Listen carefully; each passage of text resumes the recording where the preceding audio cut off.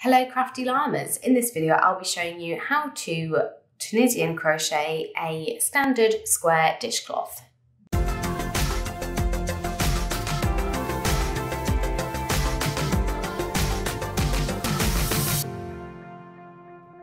So for this I have got my Likey Driftwood Tunisian set here. I'm going to be using 2 strands of double knit yarn in a pale grey and a pale pink.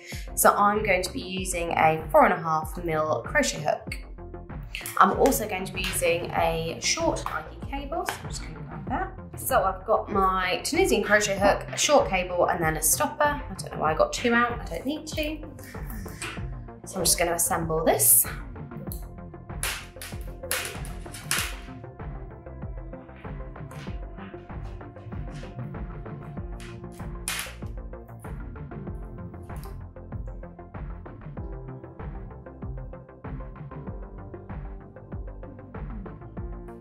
Okay, so I have now got my Tunisian crochet hook here with my cable and a stopper just in case. And so like I said, I've got 2 colours of double knit cotton yarn. So I've just got a nice pale pink and a pale grey. The actual colourways are ballet pink and misty grey. And then I've got obviously my pair of embroidery scissors for later on and just some darning needles as well that I'll be using later on. So there isn't a pattern to this, I'm just going to show you kind of the basics of Tunisian crochet in terms of this and how to do a quick dishcloth. So you can either use your outside or your inside strand of yarn, it doesn't really matter. I'm just going to pick whichever ones I can get first. And like anything, Tunisian crochet starts with a slip stitch. There we are, right. And I'm just going to pop that on my hook. And so you literally chain as many as you want your crochet to be in width. So I'm going to start by chaining 30 and see what sort of length that would give me. Also, I apologise in advance for the rattling of the cable. It's one of the most annoying things I have found yet to do with Tunisian crochet. But unfortunately, it's just one of those. 3, 4, 6, and 10. So I've just chained 30, and that just means that my dishcloth will be 30 stitches across, and as you can see it'll be approximately that big. Right, so what differs with Tunisian crochet versus your kind of more standard crochet is at this point we're now, rather than going through just kind of one of the loops, we're going to go through the back bump. And you're going to start with the back bump second to your hook. So I'm going to zoom in a little bit for this and just make sure that you can see me a little bit better. Okay, so what I've done here is I've just turned my chain like so that you can see the back humps a little bit better. So I'm just going to pop my crochet hook through the back hump, yarn over and pull it through. Obviously, if you're used to doing kind of more regular crochet, you would then yarn over and pull through again. But with Tunisian crochet, you want to keep the hooks or the loops on your crochet hook, which is why you have the cable. And you're just going to carry on doing that all the way down until you've got 30 loops on your hook. So you're going to go in the next one, yarn over and pull through, and you're just going to keep going.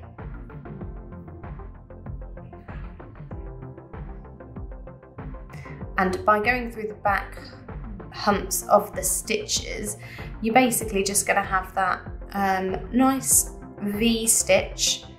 If I just flip it over there, that is going to be your bottom edge. And obviously that's the nice V stitch that we've got there. And like I said, just carry on going down. Doing your yarn over and pull through.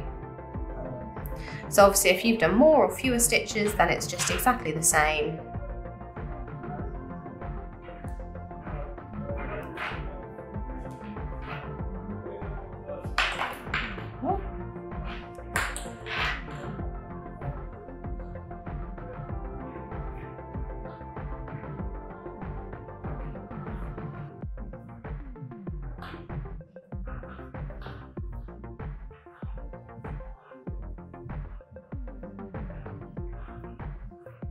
Right, so I've just finished going through the back humps of all of the stitches.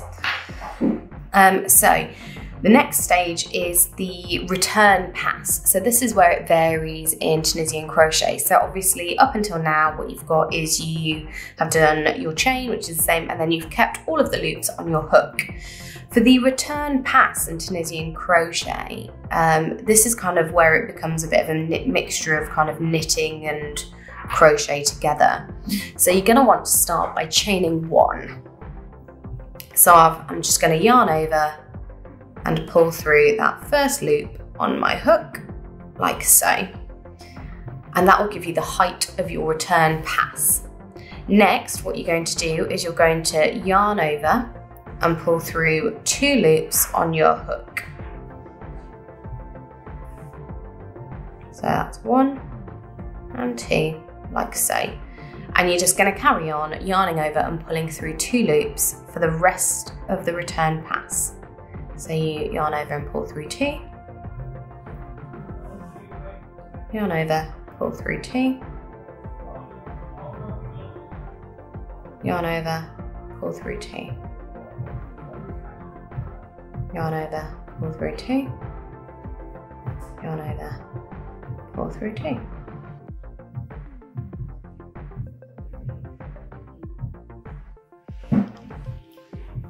And you carry on going all the way down your row.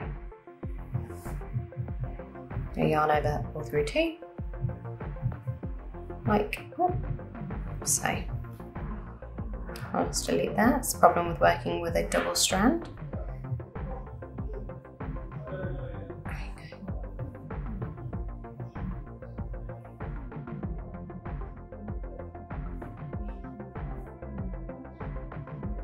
There we go, and so I've just got to the last 2 loops, so you're going to yarn over and pull through. So at the end of your first return, you're always going to, or on your return, you're always going to have 1 loop left on your crochet hook at all times. If you haven't got that, something's gone wrong. So the next stage is to obviously go back along this row. And this is going to vary differently from the last time we did it, because obviously last time we went through the back loop. Now we're going to pick up the front legs of these stitches. So I'll show you what I mean in a second. And another thing that varies with Tunisian crochet is that you never turn your work. So when you're crocheting or knitting, then you will turn your work and you will work on the right side or the wrong side. That never changes for Tunisian crochet, so you're always going to have the right side facing you. So you're always going to know exactly what it's going to look like when you're done. There's no kind of flip-flopping around. Okay. Right, so here is my first one, and so let's bring this up and let this focus.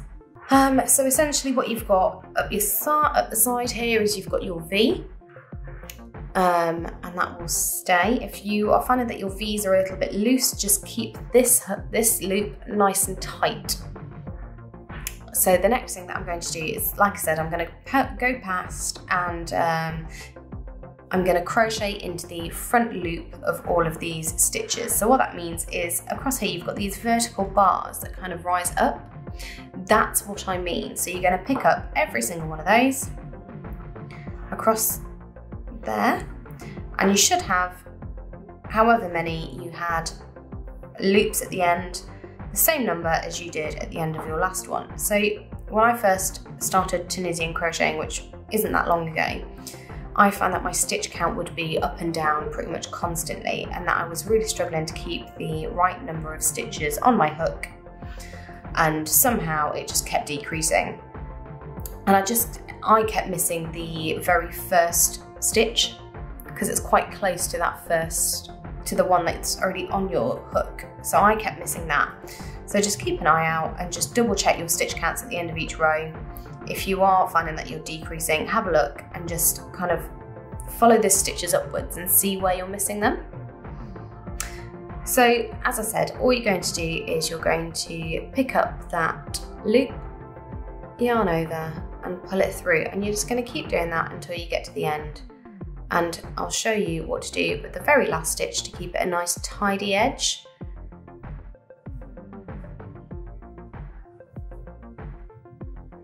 I'm still trying to figure out personally the best way for me to hold a Tunisian crochet hook. Everyone can kind of do it slightly differently, and it's very different from how I'd usually hold my crochet hook, which is I think why I find it a little bit more uncomfortable to Tunisian crochet than it is to kind of regular crochet for me.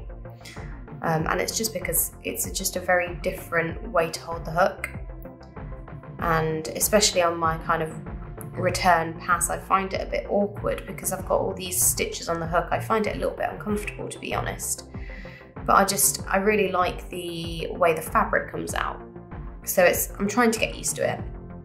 Like I said, it's all quite new to me, so if anyone does have any tips for someone quite new to Tunisian crochet, then yeah, feel free to pop them below, send me a message.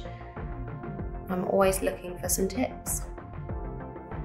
Okay, so I always feel like the last stitch can be a little bit hard to find, and that's because it's not quite as distinct as the rest.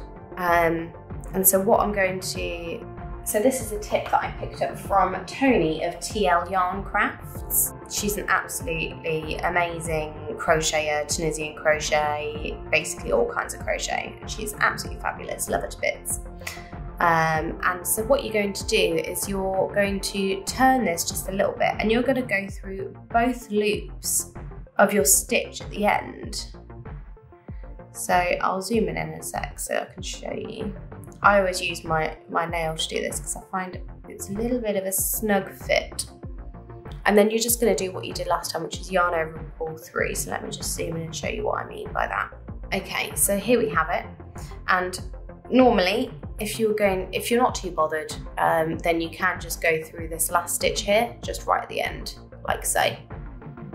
But if you want a particularly neat edge, so if you turn the end of your fabric towards yourself, you'll be able to better see the stitch as a whole. So I'm just going to pick up that bit, this is the front leg, and then the back leg of the stitch as well. Pop my hook through there, yarn over and pull that through. I don't want to pull too tightly because this is something that I also do, is that tension on the last stitch I always find is really, really tight when I do it. So I just try to keep that a little bit looser. It's one of those things I've got to do quite consciously. So the return pass is exactly the same this time as it was last time. So you've got your, for me, 31. So I'm just going to double check that, make sure I've still got 31, because like I said, mine have a habit of going up and down like nobody's business. Yep, still got 31, perfect. So, and then just yarn over and pull through one. So that's my chain to get the right height. And then I'm going to yarn over and pull through 2 for the rest of the return pass.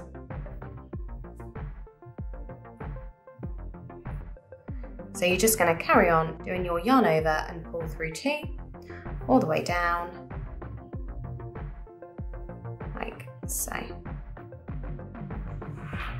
Right, so that is the end of my return pass of the second row, and basically I'm just going to carry on doing that. So I'm going to carry on going through the front loops, picking those up, and then doing my return pass until I have the size that I want. So ideally I want it to be square, so I'm just going to carry on until it's the same height as it is width. So I will come back in a little while once I have done a few more rows so we can have a look to see how it's coming together. So I've got my dishcloth to just about the height that one. I'm going to do one more row across and one return pass, and then I'm going to show you how to cast off. So your last row will be exactly the same as it usually is. You just pick up your stitches,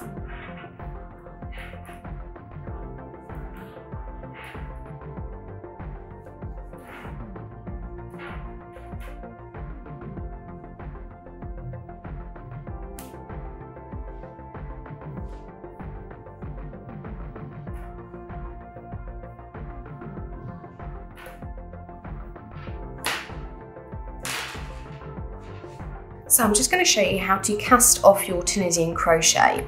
And obviously if you're familiar with knitting or crochet, you'd think because you've only got one loop on your hook that's kind of it, that's your finished edge.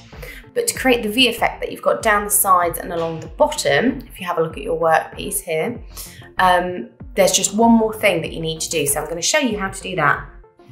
And so it's very similar to your normal pass, except you're not collecting the hooks, the loops on your hook. What you're going to do is you're going to pick up that loop, yarn over, pull through and pull through again. So you're only ever going to have one loop on your hook. That's needlessly tricky. And just make sure you do that all the way along. So you're gonna pick up, yarn over, through, and then through again. And as you can see, it's already starting to form that nice little edge. I'll zoom in once I've got a few more for you. So you're gonna go in, pull through, and then pull through again. And you're just gonna do that all the way along, right to the end. And then that is how you finish off your Tunisian crochet project. This is your kind of very basic cast off.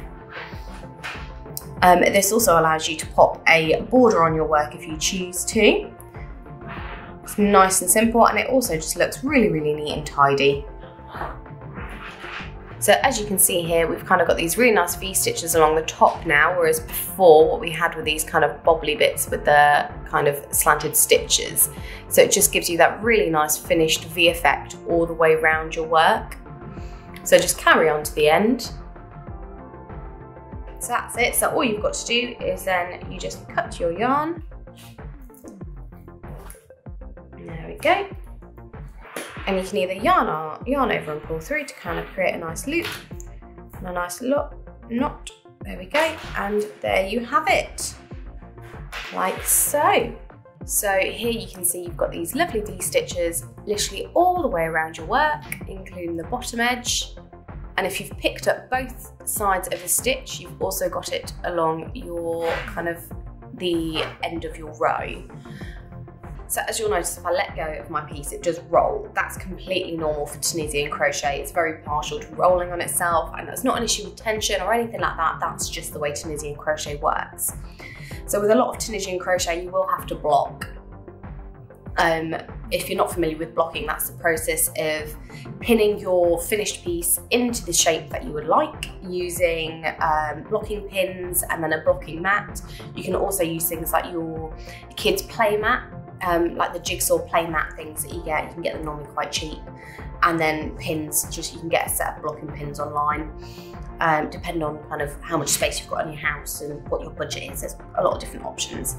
I am not going to block it. What I'm going to do is I'm just going to sew in the ends, and because it's a dishcloth, I'm not too fussed about the finished size, so I'm not actually going to bother with blocking. Right, so I'm just going to sew in my ends.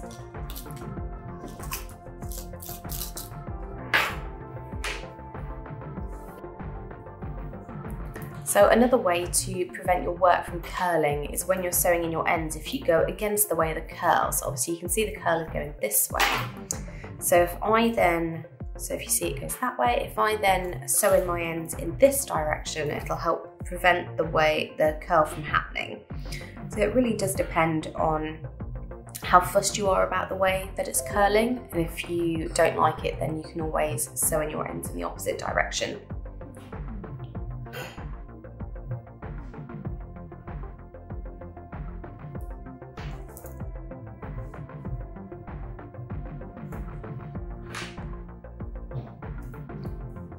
For example, here I've just pulled that nice and tight, and you can see that side now isn't curling, whereas the other side is. So what you can do is you can attach yarn and just help to thread the yarn up the opposite way and just pull it nice and taut, and that will help prevent the curling of your fabric.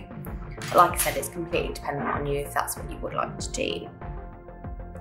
Okay, so here we are. So that's it for my finished simple stitch Tunisian dishcloth. If you've enjoyed this video, please do let me know by commenting below and liking it. We do have weekly videos, so please do subscribe to my channel.